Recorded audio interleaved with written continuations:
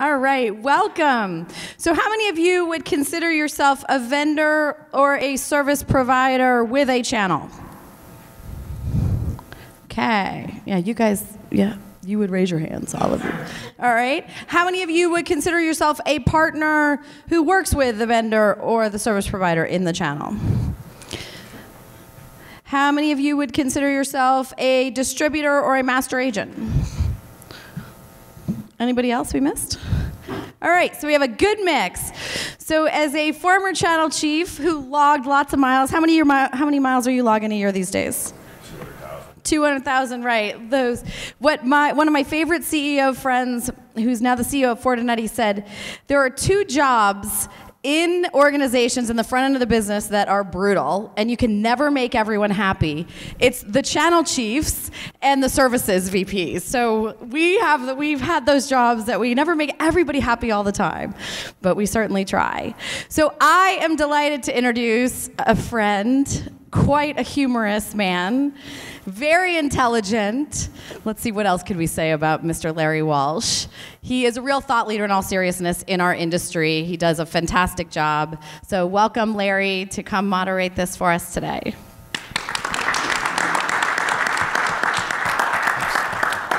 By the way, we are going to take questions throughout. So if you have a burning question, ask it. Larry can handle it. Yeah, I can handle that. Okay. I think. I'm still sober. Good morning, everybody. I'm Larry Walsh. I'm a channelholic. So I do. Come on, a little bit. She said I was humorous. I have to live up to it now. Let's get past this. You know, one of the things that 2112, we work with vendors, distributors, solution providers, basically everybody in the business, and solving the big problems. And one of the things that companies have asked us for over the past year and a half or so, is to tell them what the future is going to look like. So where are we going to be in the next 5 years or so? And we've been studying this, and we found that there are a number of things that are influencing the future. Now, I'm just going to tell you straight up, nobody knows what the future is going to look like. We have no reliability beyond 24 months to be able to project out what's going to happen. But we can say that there are things that are influencing what the future is going to be. So if you look at just from a technology perspective, there are things that are absolutely obvious with this.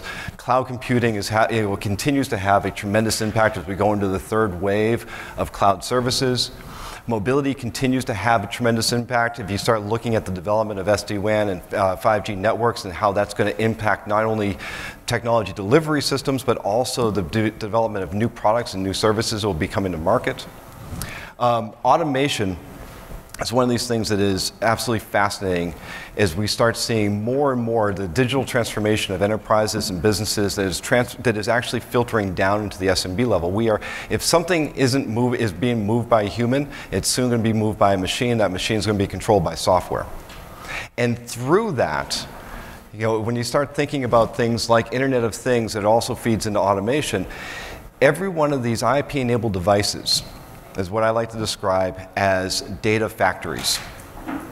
These are just devices that are churning out packets and packets and packets of information. That is the fuel that is going to drive the next iteration of our economy. Now, I'm going to pause there just for a minute and say, how many of you, given what's happened with Facebook over the past couple of weeks, how many of you have gone and downloaded your archives? Come on. Okay. And what did you find? You found everything. You found everything you already shared. You knew, this is the big joke about the Facebook download and the Google downloads you can do too, is that all the information they're letting you see is what you've already shared with them.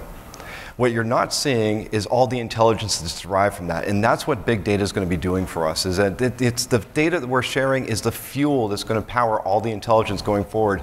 And that's what comes out of big data. And then the other thing that we're going to see is continuing in importance is security. Now, I just came from the RSA conference in San Francisco, and I can tell you there's 60,000 people up there talking about nothing about the next generation of security, because all of this needs to have security and privacy baked around it. The market forces, the technology is just part of this, but we also have market forces that are reshaping the way that we're approaching technology sales and technology delivery and ultimately the technology channel. So we are seeing a definitive decline in the transactional model. being able to just sling boxes off of loading docks or push them off of shelves and going away. We're having more and more, almost every company in the market is looking to move to some form of as-a-service model. And because there's a lot of benefits that come from it, and you hear it all the time at conferences like this. You've got to get on that recurring revenue model. And you also see right now what we see is an increasing importance of automated digital sales. Now that's just a fancy way of describing Amazon. So we're going to be seeing more and more marketplaces coming in, disrupting traditional reseller models and traditional channel models. And then we're also going to see, because of that, disruption in the ranks that's going to lead to increased competition and pressure on the remaining partners in the market. Look around, you see how this then reshapes the world around us. There are global and economic implications for all of this. I did a workshop a couple of weeks ago with some channel chiefs, and we started talking about, well, what does it matter, the impact of globalization? What does it matter that you start seeing, an influx of millennials, you start seeing an aging of a population? It's because this is reshaping the buyer. These trends are reshaping not only how we source product, but how we deliver it and who's consuming it from us. It reshapes the economic equations on cost, profitability, and value. And it's also these same factors are reshaping expectations. And through these expectations, we have to react in designing programs, designing go-to-market models, designing value propositions that will resonate with the next generation of customers. What does this mean for all of us? And this is a phrase that always gives me shivers when I hear people talking about burning platforms. When I hear somebody say burning platform, they're looking for a reason to move, because if you look at the pace of change, we can look and say that the pace of change is rapid. We're seeing a lot of things. If we look around, we say, what did the world look like just 5 years ago? It looks vastly different than it does today, but we perceive it as very slowly. But I can tell you that we're seeing this pace over the next 5 years. There is going to be a rapid change in the way that this industry looks, the way that we operate, the way that we interact with each other. And in fact, our estimate is up to 60% of reseller businesses, define that as VARs, MSPs, integrators, agents, are at risk of disruption because of the commoditization of certain products and the shift to these new business models. So we have to start thinking about how do we react and how do we plan and anticipate what that's going to look like and how do we remain viable going forward. So that's what we want to talk about today, is what's the road ahead? What do we need to think about in terms of changing routes to market? What do we need to think about in terms of our composition of the marketplace around us, in terms of the types of partners in our market? For your perspective, what does your competition look like? What does your customer look like? And how do you structure and plan, not just because you can't just look at this and say, at one point I'm going to flip a switch and I'm going to become something else. We have to plan for these changes over time so that we don't disrupt ourselves, because one of the things that happens is almost invariably, companies that try to disrupt themselves fail. We need to plan transitions, plan them wisely, because Newton's third law of motion, in order to move something forward, we have to leave something behind. So you do that through a phased transition of the things that we do today will become less important over time until you reach an inflection point of where the new things will take over. And companies that are able to plan that transition, that up-down transition, are the ones that will be successful going forward. So, with that, we brought this esteemed panel together, and I assure you that they all too are sober like me. And we're going to talk about these issues for the next, Teresa, how much time do we have? 5, 6 hours? Yeah. Okay, good. There will be no bathroom breaks. We will not be bringing lunch in. So for the next 40 minutes or so, we're going to talk about these issues. And I encourage you, as we go through, I have a long list of questions and topics to go through, and I really hope you do not let me get to them. If you have questions as we go along, please make this interactive. This is for your benefit. There's a lot of institutional knowledge on this panel.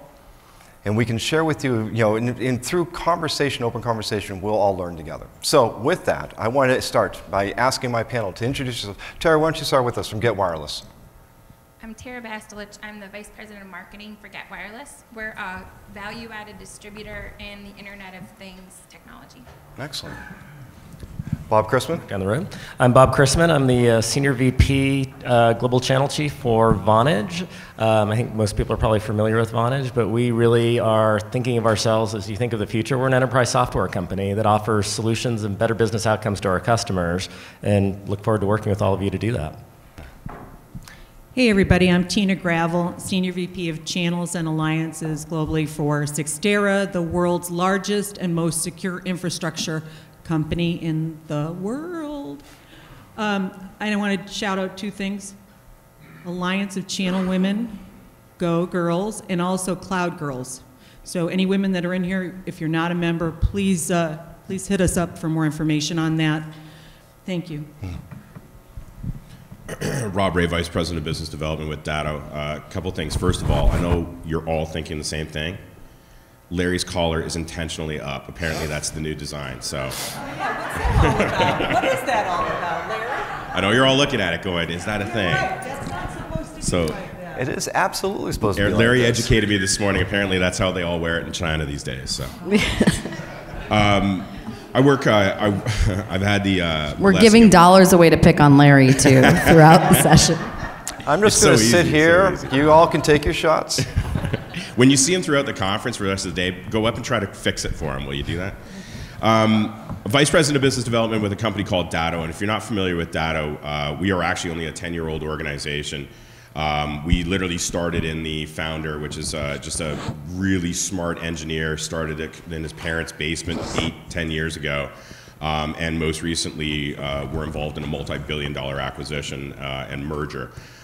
We are and have been for the last 8 to 10 years focusing exclusively on managed service providers as our go-to-market strategy. So we only sell to the channel. Most recently, we brought in the Autotask fold of products, and now we've got backup disaster recovery, which is kind of our core product, SaaS protection as we evolve towards cloud. Obviously with Autotask, we've got the RMMs, the PSAs, all the tools that you guys need in order to run your businesses. So I just can say that we literally have built our entire business off of the channel platform, off of managed services being our go-to-market strategy. Larry? Cool. Please, you want to try now? No. Okay. It won't go down. This is made of bamboo. It's made of bamboo. All right, so let's talk about this. As I said, we had I listed a few things that are having an influence on market outcomes. Things that are reshaping the world around us, that will ultimately reshape the channel and reshape business models that all of you have to operate with. So why don't we start, Rob, because you, as you said, you went through a multi-billion-dollar acquisition to get you guys out of a garage. Yep. So why don't you tell us about what you see as the change agents that are affecting your MSPs? I've had the opportunity and the privilege to be in this industry for 20, 25 years now. And one of the things that I've noticed throughout the course of my career, yes, I'm Canadian, you can hear my outs already. One of the things that I've noticed throughout my career is that this is a constant evolution. Constant evolution. We have to constantly look at the way in which we're doing business. And when I started, recurring revenue wasn't a thing. Services revenue wasn't a thing. It was pure margins on product. So, heading towards at least managed services, growing that recurring revenue is absolutely essentially key.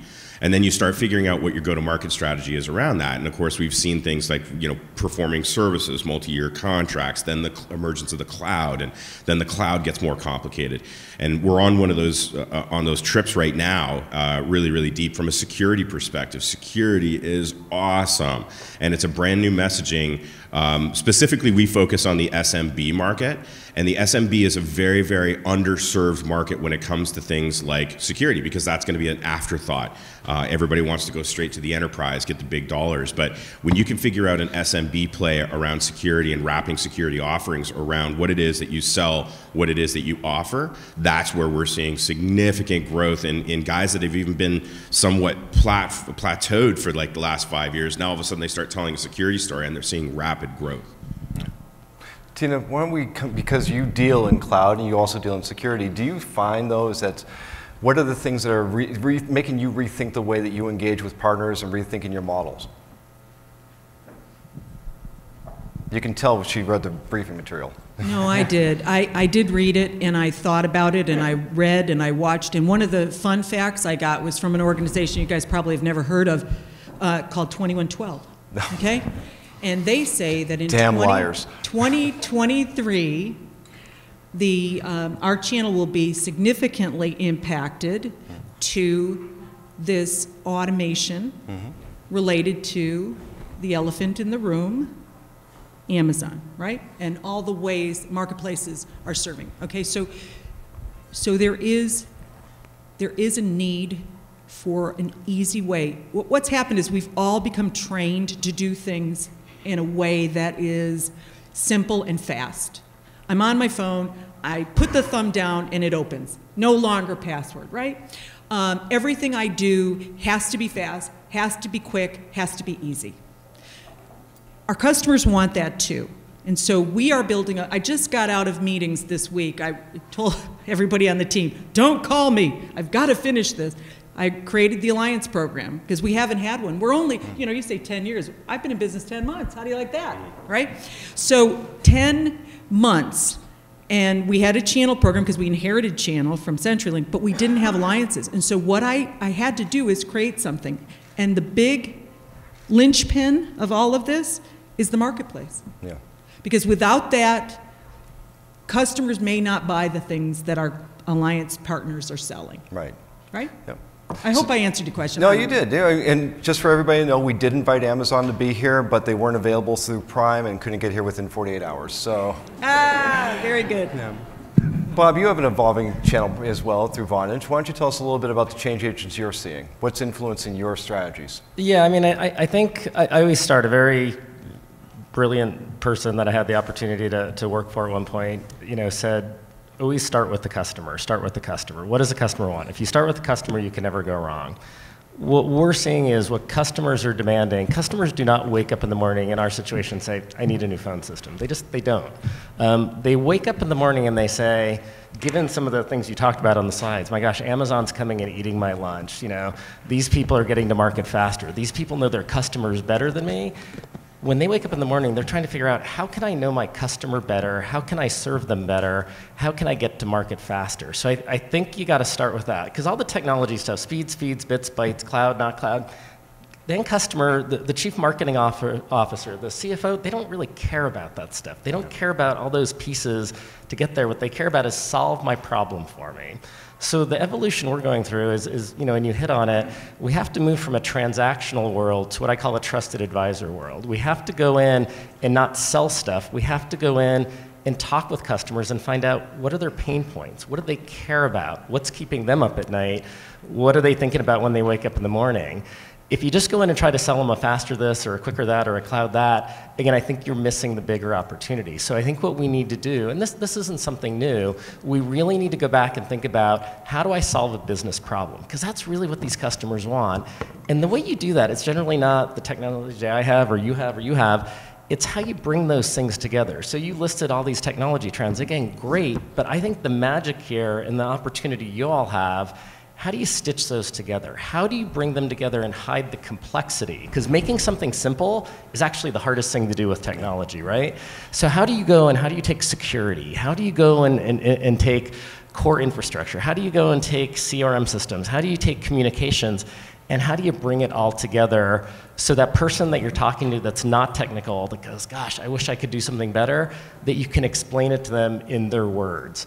So I think if I were a partner, if I were out there running my business, I'd really be thinking about, how do I turn it inside out? How do I get more customer focused? And how do I build these solutions for them? Because if you're in a model where you're like an agency model, what you're really good at is you're selling. Sell, and that's great. How do you either build this capacity to build the solutions? How do you partner with somebody to do it? Or how do you maybe buy somebody, right? Maybe you buy somebody that has that capacity, but you got to figure out how you can bring those solutions together for your customers, because I think if you don't, you're going to be one of the statistics that you referred to up there. Yeah. So before we move on, Tara, I want to ask you, because you have what I think is one of the most exciting pieces of this in the IoT. So do you see IoT bringing in a new set of requirements that is going to that makes you rethink the way that you engage with your customers and your partners? So, I mean, we've been facing challenges in the IoT space for quite a while. I mean, we look at as it's been evolving. So we're a distributor. We sell primarily to channel partners. We sell to VARs, system integrators, resellers of all kinds, and we work with operators, right? So we look at all of these partners and building these programs to try to bring all these pieces together. Like you said, somebody has to bring those pieces together and help them find the best solution. So at Get Wireless, we have a portfolio of top vendors, right? So we've built our business from working with industry-leading vendors and picking those vendors that are going to be pieces of the puzzle, right? So we sell hardware technology partners. We have products from Sierra Wireless and Peplink and Airgain and CalAmp and a lot of the leading IoT providers. But then we work with also service providers, and we have different options for channel programs for you guys in the channel to now bring those pieces together and really create that value. And I think that's where the value in the channel is bringing those partners together. And because IoT is all about the ecosystem.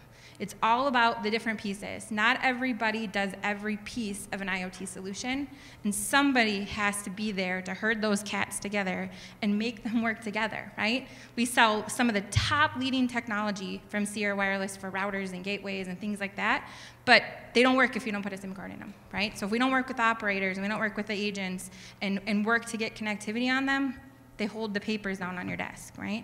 So all of these pieces coming together, and that's what we've been working through with our business model and working with our partners. The second part of that is in the IoT space is that you're challenged, right? We've all deployed 2G products, now we go to 3G products, 4G, you mentioned 5G. How do we deploy products now for public safety and mobility and FirstNet, things like that. So it's really an evolution of how do you put them all together and how do you keep that going as the technology changes. Yeah. Tina. So I am just getting into the IoT space with our company on the security side of things. But I'm an enthusiast of cryptocurrency and Bitcoin, and I speak and love to talk about it. And I will tell you that each device adds a complexity to our environment from a security standpoint that we've never seen before. The firmware on these things, as you know, the issue, the security issue that was had was just due to not updating the firmware on a device. Let me ask you something, everybody in this room who has a smart television, do you think about updating your firmware? Do you know that the company that you're working with, that you bought the television from, is updating their firmware? I mean, we don't think this way. So there's a sea change of thought, I think, a real different perspective that you have to have. No longer are you protected in the ways that you used to be protected, and that's because of IoT and the internet and all of these things that blow away the four walls we used to have of security in our homes or in our businesses, right? Yeah. It's called the zero trust model is what we like to talk about. Yeah, I'm actually terrified of my smartphone and my car getting together and leaving me on the side of the road. So let's shift up on this because I do think that all these trends are reshaping the way that we go to market. And Tina, you referenced this, that 2112 did release a report this week on the impact of marketplaces that are going to have on all of your businesses. By 2023, 11% of the vendors tell us that the majority of their indirect revenue will come from marketplaces like Amazon. That means if 11% say top, that means it will be 2 and 3 for others. So, Bob, you're shaking your head. What do you think? Is that do the changes in the way the technology will force us to rethink our routes to market as well, and then reshape our channel relationships? Yeah, absolutely. So I mean, marketplaces are happening. We know that. You can see it now, whether it's Amazon or you could look at an Ingram Micro has a multi-billion-dollar marketplace, et cetera. They're out there. So I think if you're a partner, if you're running a business, it goes back to you need to add more value. Just resellings, that's not adding value anymore because the marketplaces are doing that. You can go to these marketplaces and buy anything. If you just want to buy some bits, you can go to a marketplace and do it, and you're going to get a great deal because they have a volume that they can get these great deals on. I think it goes back to you got to add value, and how do you add value? Be the trusted advisor. Don't just go and sell a bit, put the solution together, because that's adding value that the marketplaces can't do. All right, so let me push back on that because, Rob, you've said that as well. We've been saying trusted advisor for Overused term. Yeah, I mean, we said trusted advisor when my hair was a different color. So, what is it that what makes this different to say trusted advisor? What does that mean? Does that mean that you're going to be looking for a different type of partner? I mean, at the end of the day, what's kind of funny about all this is it all comes full circle. At the end of the day, a lot of this comes down to the relationships you have with your customers, right? A marketplace doesn't have a relationship with the customer. People have relationships with customers. So I go back to, you need to have a model where you're not just selling it, knocking on doors, moving on to the next thing, moving on to the next thing. That's not adding value. You have to figure out what is your unique value proposition. What can you bring to the table that not only a marketplace can't bring, but that your competitors can't bring either, right? I mean, we've got a room full of people here. Some of you are competing against each other. What can you do? What makes you unique? And how do you message that out? Now, part of the way you do that, you go to these marketplaces and there's tens of thousands of things you can do. Be selective about who you partner with. Be selective about the vendors you represent. Work with vendors that are best of breed, if you will. If you can bring together the best of breed pieces, versus if you just go and say, well, yeah, I can do all those 10,000 things, that's peanut butter, and you're not differentiating yourselves. Think about the vendors you want to do business with. Think about what they bring to the table technologically. Think about economically, are they going to be around for the long haul? If you're in a model where you're in a residual-based model, where your business model is, I make this residual. I was just talking with a partner last night about this. If you're partnering with somebody, a provider, a vendor, that's going to have financial difficulties and have to change the residuals they put out there, they go, hey, that $10 used to get turned into $1, it's not going to help you a whole lot. So really think about, what does the vendor bring to the table technologically? Do they have a lasting business model? Are they somebody that's going to be good to their word and you can trust? And when you narrow that down, you're adding value, because it isn't just the 10,000 different things there, you're adding value. And then how do you stitch them together better than anybody else? And what's an angle you take, whether it's a vertical, or I'm going to go deep in security, or whatever it might be. Pick something versus trying to be everything to everyone. Yeah. Rob. Do you need a minute? No, Okay. I'm good. That was a Canadian grunt. Yeah, no, I do agree with a lot of what you're actually saying, though. I'm coming at it from a completely different angle, which is, again, the SMB route. And the SMB route, you can't verticalize that easily because there just isn't enough business to choose a specific vertical in some cases. So we need to be everything to everyone, and that means, and kind of similar to what you said there, it means going and selecting good vendors. I think where the catch for us is when we look at the SMB space and look at the services that you provide there.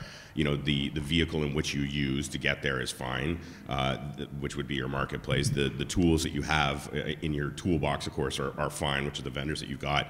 And at the end of the day, like you said, it comes down to the service that you provide, the relationship that you have with your customers. Trusted advisor is banned in the managed services space, by the way. We're not allowed to say that anywhere anymore. So. That being said, I think where the key for the SMB sale is just basically staying ahead of everybody else. And that means like being very adventuresome, looking at some of those newer vendors that are coming into the place. You want to find those vendors that are actually stable and are going to be around for a long time and not acquired or eaten by very large organizations which are going to destroy the technology, which has happened several times. We've seen it, especially in the MSP space. But more so, what can you do to differentiate yourself? And that doesn't necessarily come from the relationship you build. It could potentially come from the education or the tools that you provide. And I'll give you a perfect example of what I'm talking about here. I do a lot, obviously, in the managed services space. I log about 200,000 miles a year traveling around the world. I go to trade show after trade show, do panel after panel, presentation after presentation. So I get the opportunity to talk to tens of thousands of MSPs, solution providers, and vendors. And then I hit up a trade show recently in November, and I walk into this trade show, and it's this same hotel every single year, and it's the same stupid lobby bar every single year. And then I've noticed that half the vendors that are there are companies I have never heard of. Never. So I start walking around and talking to these vendors and realize they are all coming at it from a security perspective. Even better, they're coming at the channel with a security play. Now, these are well-established organizations. They've been making money for a number of years, potentially selling direct, potentially selling in the enterprise, but they've discovered this whole channel now, and they're coming here. So just because you've never heard of a company, say, like ID Agent, and then all of a sudden you come across them and you think this is just a brand new rinky-dink vendor, it's not. They have a phenomenal approach to how to go to your customers with a security play on dark web. Like, when you realize that, and all of a sudden you add that in at $200, $300 a month, which is nothing, but you're going to scrape the dark web for passwords for your end user. That's a differentiator that you now have versus Joe Blow computers down the street. And that's where being adventuresome and trying to find those new angles and trying to work with those new vendors and find that angle is going to be the key to staying in business, evolving, and eventually winning. I know you're like chomping at the bit. You want to grab this out of my hand. I got a great story. Can I tell the story, please? All right, all right. All right, 2 minutes. All right. The cloud, there are people in here that still don't sell cloud. I know that for a fact, okay? They're not comfortable with selling cloud. They maybe don't even sell co-location, which to me is the easiest thing in the world to sell, and that's sad, because honestly, they're leaving money on the table. I want to tell you a quick story. In 2008, I was at Terramark, and we invented a cloud there. Amazon had just come out with their cloud. We did it because we saw things going on with VMware that made perfect sense to us, and we needed a way to reach our co-location customers without going to the data center. That's it. And we also wanted a way to sell our managed services customers something they didn't have. So we came up with this thing, and we called it the cloud because that's what Amazon was doing. And I sold the first one with a partner by accident, okay? Because I didn't know anything about it either. We were just doing our best to try to pull it all together, and it was changing the world, right? And we didn't quite know what to say. And what you said was so right on, because if you cannot make these concepts understandable and bring them down to the lowest common denominator, people can't sell them. No question. All right, so let me finish the story. Okay. So we sold Don't hurt me. No, let me finish. Larry, put that collar back. It's a really good story. Go, Tina. So wait till you hear this. So we sold the first one, the first commercial, with CDW. And the guy that sold that with me, who also by accident bumped into it, was Drew Leidecker. Does everybody know who Drew Leidecker is? Mostly everybody does, right? He built the company Avant, and he built it on the back of cloud. And if he hadn't worked with me on that deal, I'm not saying I have responsibility for his business. Trust me, I've tried to collect on this for years. But I will say this, that if he hadn't been brave enough and to try something different that maybe he didn't have all the answers about, but step into traffic with a customer and say, you know what, I don't know everything, but this sounds like something you could really benefit from. Do you know that customer is still a customer of what became Terramark, what became Verizon, what now is IBM? I mean, all those years, all that revenue, and so what I'm going to challenge you guys with is what he said. Learn something. It doesn't have to be vertical. It could be a horizontal solution. It could be a way of collaborating, it could be a way of integrating, whatever. But don't stop learning this stuff. Don't say, well, I'll just take the orders and be like every other lousy VAR out there. Please don't do that. You're better than that. See, that's a good segue, because I had planned on He wants to shut me up. I've been there. I know. I see myself losing control at this point. No, you got this, Larry. So, Tara, Bob, I wanted, because I think this is a good transition, because I was going to delve into what is the composition of the partner community going forward, what are you looking for, but I don't want to get into a nomenclature discussion. What is the attributes of what we're looking for? Because I agree with what Tina's saying, is that one of the things that we see when we look at the landscape, it's not that we don't see that they're not, it's under 10% that's not selling cloud, it's that they sell a cloud or something cloud-ish and they stop. So what are Tara, what are the attributes that you're looking for or you think need to happen and within the partners in order for them to be relevant going forward? Well, I think the biggest thing that we're working on is just getting people to pick a title and stick with it, right? To pick your lane, right? So talking about where do you fit in the market and deciding what that is, right? Everybody says that they're a distributor, everybody says they're a reseller, they're a system integrator, they're an MSP. I mean, there's so many different titles, right? And again, at the end of the day, you have to pick what your business model is and be really true to that model and really define that model. Because when you start to wander and waver into other areas, you're not as good at your core competency. So that's one of the key things that we're really trying to work through. And then again, these partners in the middle, I mean, they're starting to dabble in these other areas, right? So being able to just say, our partner community is a series of resellers, system integrators.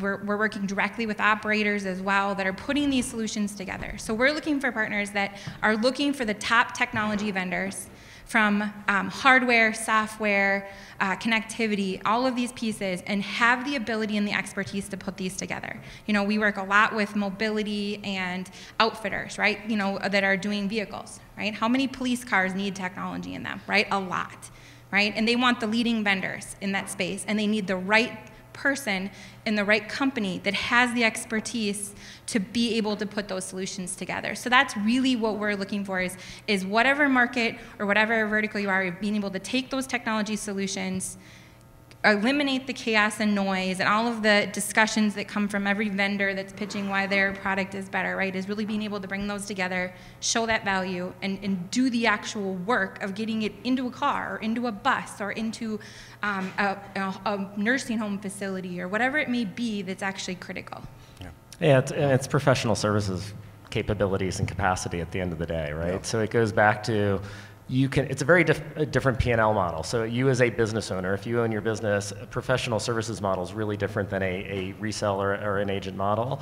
So can you blend those two together? Or again, do you partner with somebody, especially if you look at a lot of the quote unquote born in the cloud guys that do development all day long, they don't know how to sell.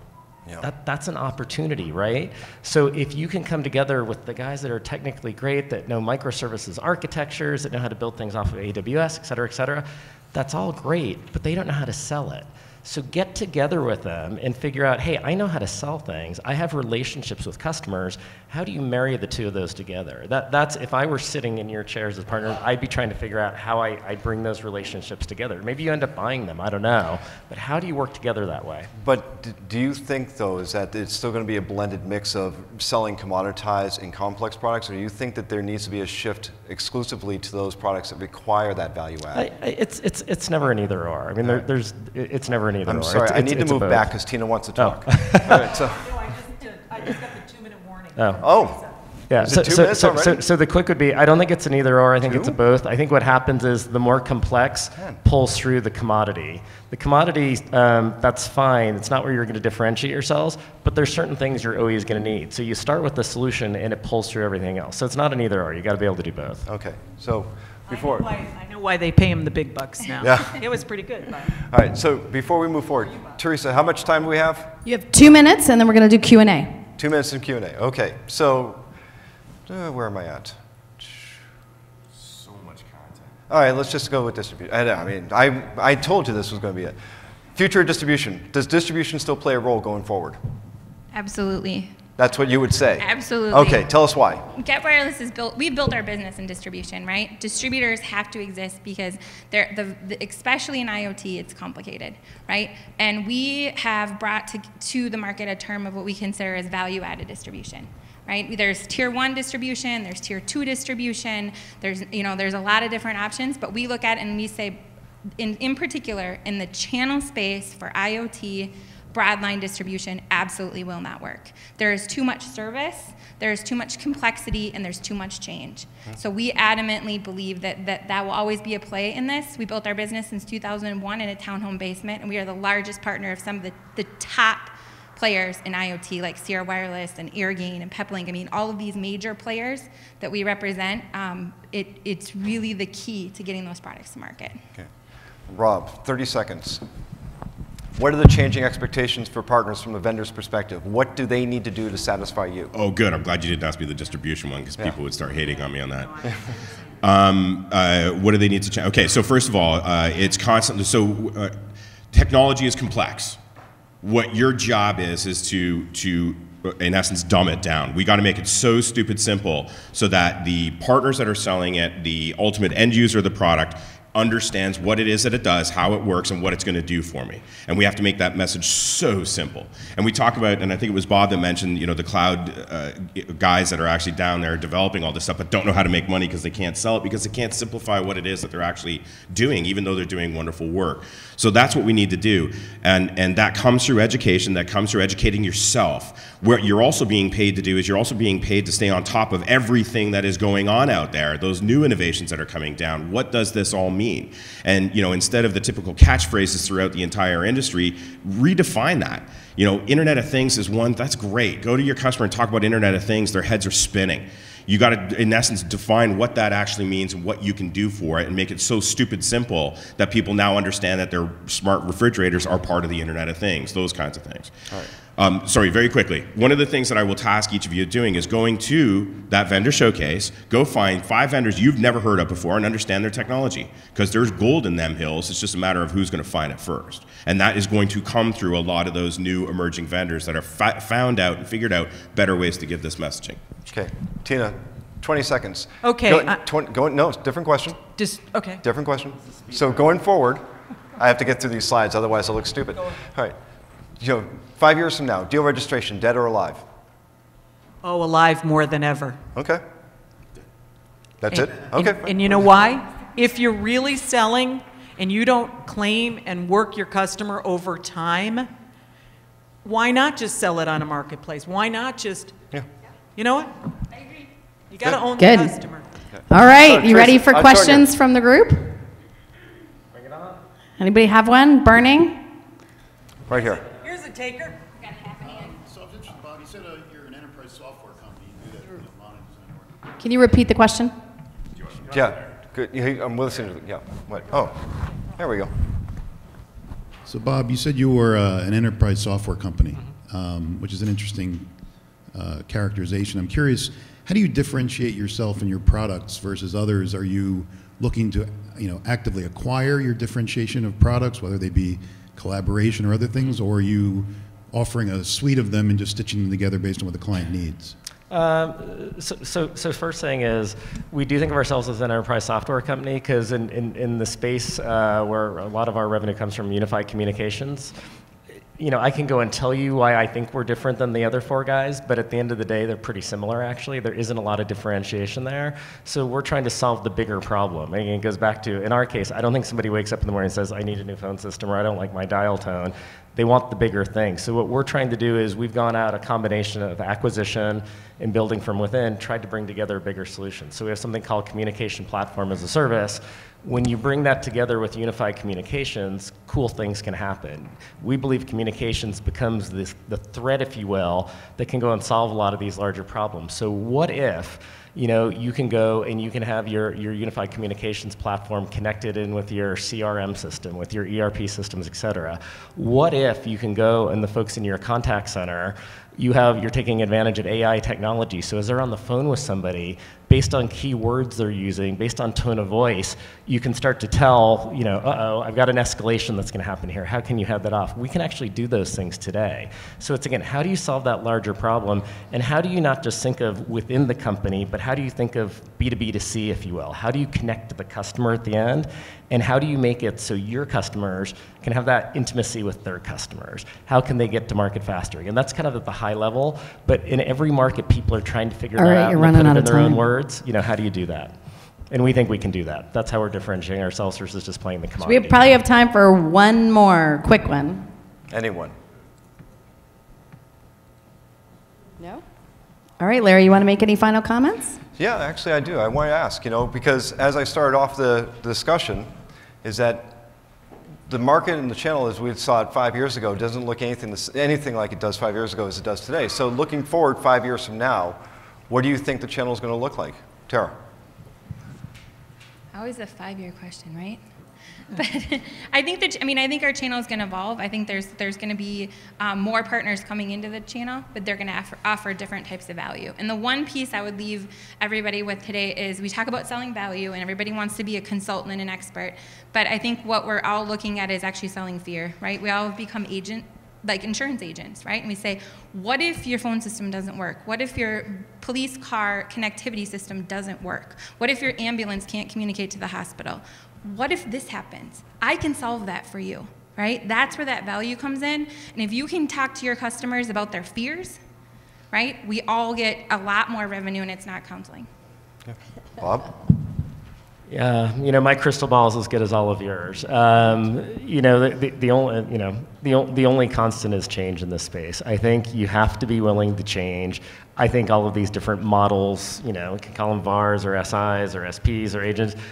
I believe it's all going to converge, to tell you the truth. I think those 5 years from now, you know, if I were guessing, is you're not going to have those labels anymore. It's going to converge together, and those that can get there fastest are going to win. Okay, Tina? Yeah, I just want to say I'm the worst predictor known to man. I didn't think client server was going to happen, and then Microsoft was just a toy no one would use for a business app, and then of course the internet was just ridiculous. I never, ever, I pick the trends by accident because I have good friends that I listen to that know something, like Larry, and like a guy right here, Jim Libbs.